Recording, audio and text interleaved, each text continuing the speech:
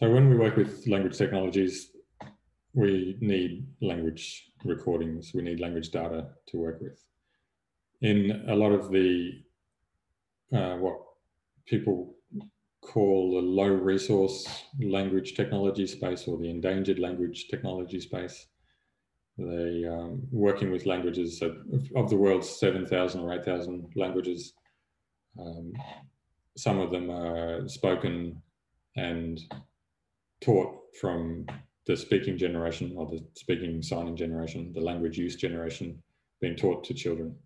And a lot of those languages are not. So we talk about the endangered languages being the languages that are not being taught from the generation of language users to the generation of language learners. So the in this case, in this photograph here, the top right of screen, Lizzie Ellis is a language user from South Australia, Northern Territory, West Australian border area in the desert country there, Pinjarra Yaknijarra country. And here she's teaching some children her language through the format of a game, actually. So here we see some language transfer happening, so some language teaching, and we some of the other activities that are being represented here on the bottom left is a group of young Gurindji women and Professor Felicity Meekins from University of Queensland. They're documenting language, and it looks like they're making a poster book, again, to be used in teaching language. Some of the other activities down the bottom right, we see a very typical fieldwork linguistics language documentation activity happening, where the linguist is sitting in the middle, and in front of her she has a list of things that she wants to be recorded, and there's a audio recorder on the table. It looks like a Zoom, a very common, fairly cheap but reasonably good quality audio recorder, and there are two participants who will be recording, speaking into that machine, and later on that linguist will go and transcribe that recording laboriously. There are many reasons for documenting language, including creating resources for language learning, simply for recording language for future generations, or for providing evidence for research. So historically, this fieldwork has been conducted by a researcher from a community outside the studied language group, and they systematically analysed this language. And a criticism of the field is that this has tended to be without deep knowledge of people and the context of that language. There has been a really strong focus on the production of texts and research outputs without much consideration of the language communities themselves. There's some links here, further reading. Again, Professor Meekins and Jenny Green and Miff Turpin's book, Understanding Linguistic Fieldwork, is a recent text which does consider the impact of the fieldwork activity on the language community, or the language users themselves. And there are a few other links there that go into a bit more detail about the process of linguistic fieldwork. So this is a typical way that the language recordings are created for then doing things like now machine learning.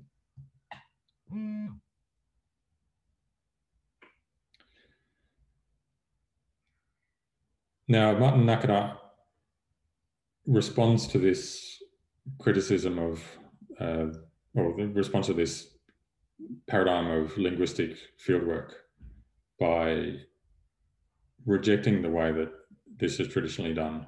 And we're seeing this more now that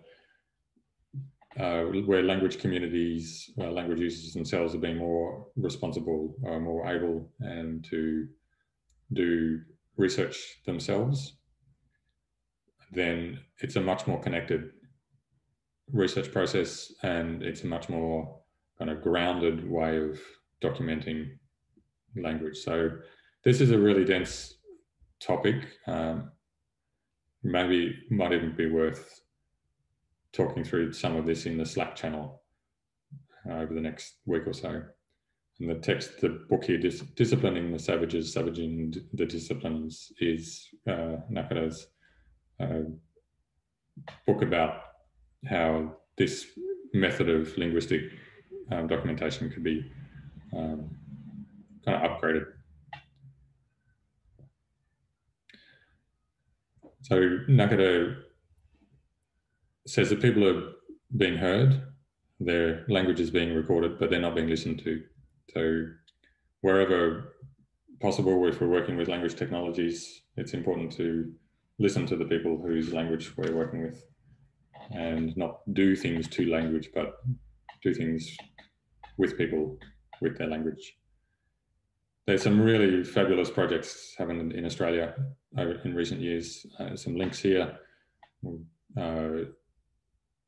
Around Australia, language centres are community organisations which do language learning, language teaching, language documentation, language archiving projects.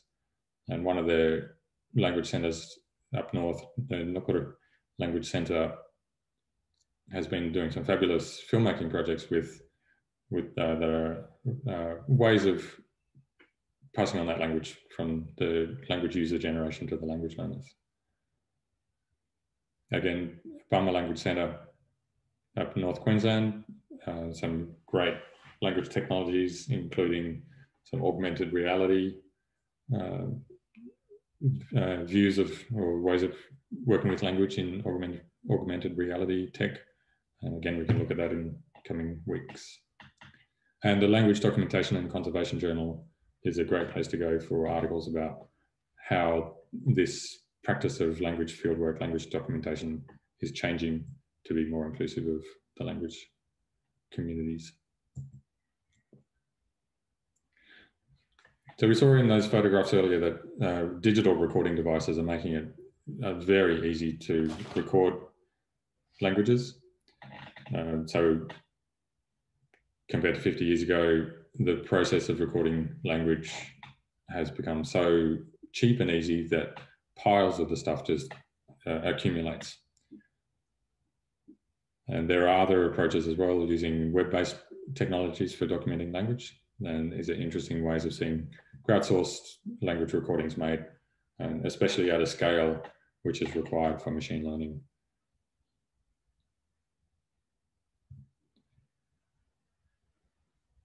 When we record language and we document language, it's also important to record the metadata, the data about the data. So who spoke, what was the language, where was it made, and so on. And so this becomes quite useful when we're setting up our language technologies, when we're doing training. It helps to discover or to find languages or language material in the archives. I had an example just recently where I was training a transcription system, and within the corpus, within the recorded, all the documentation, all the data was a mixture of adult speakers and children speakers. And I knew that I would get better results if I would work just with the adult speech, because the children's speech is too much variety in it for the system to learn. Unfortunately, there was a metadata, a spreadsheet with the file names and an indication of the age of the speaker. So I was able to easily isolate the adult speech and then train the system just on that.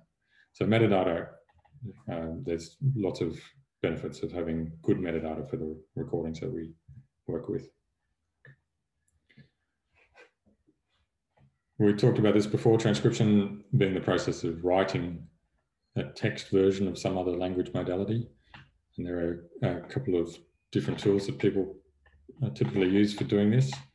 And it's renowned as being a really slow process. So digital recording equipment, you could, in a day, you could record 9 hours of people speaking language.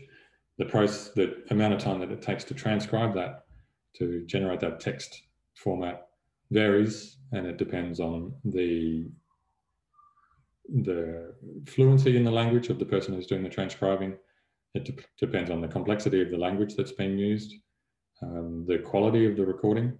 These are all factors that impact how hard it is to listen to what's being listen or look at what's being communicated, and then the process of typing it up. So we did a survey a few years back where the average time taken to record, it was, on average, it took 40 minutes to transcribe 1 minute of audio. So you can imagine that over a recording activity that might be a few months worth of recording, it could take years to transcribe that, and then that's even before the point of getting onto those subsequent processes of glossing, translating, and analysis.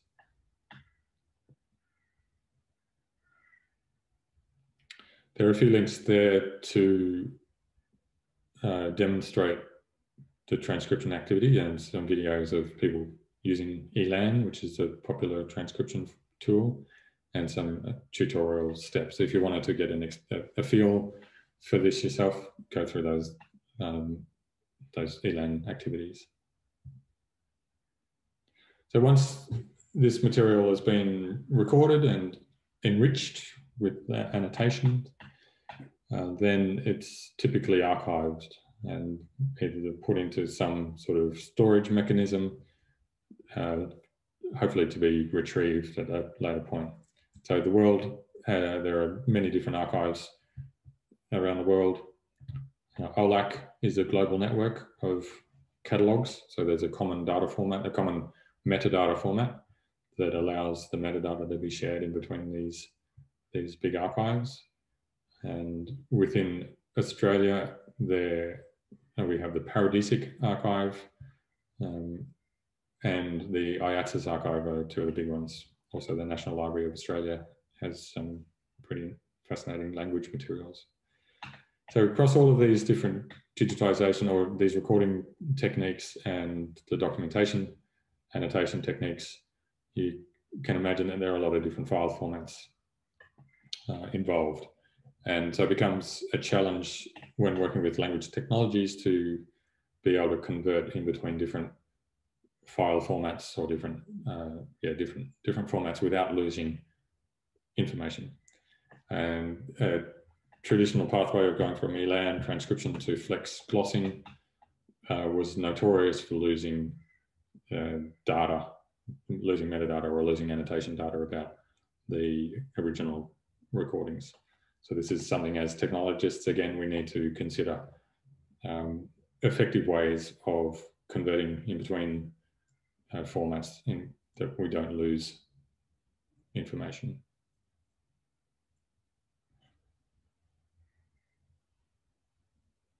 So thinking about this in review of this section, the quality of the recordings that we work with is critical. Low quality recordings tend to be unusable for language technologies. There is often just too much, the signal to noise ratio we talk about, and again, we'll go into this in more detail in future modules. If the recordings are too noisy, they may just not be usable by the technology, regardless of how rare or important the language or the communication that has been recorded is. So we see that a fair bit, that it might be the last speaker of a language, but the recordings may not be usable by language technologies because they're recorded in too noisy a mode, or maybe even the format is inaccessible due to age or technology obsolescence. Some memories of working on a language documentation project a few years back where we were sitting in a tin shed in a monsoon on the side of an airstrip, and we still went through the process of documenting the language, doing the recording, even though we knew we wouldn't be able to use those recordings for any kind of automatic processing because the noise, they were just too noisy with the sound of the rain and the sound of the aeroplanes landing. And in the breaks between the rain, the cicadas. But it was still an important activity to record that. So when we're doing language documentation, we need to consider the purpose of doing the recording.